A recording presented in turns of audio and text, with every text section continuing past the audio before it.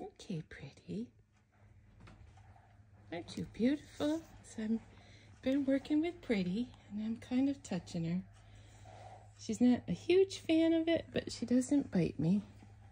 She kind of tries to get away, but it's okay. It's all right. Yeah.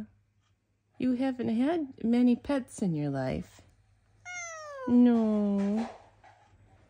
Both your mama and daddy, near the end of their lives, let us pet them. Yeah, I know you're so afraid.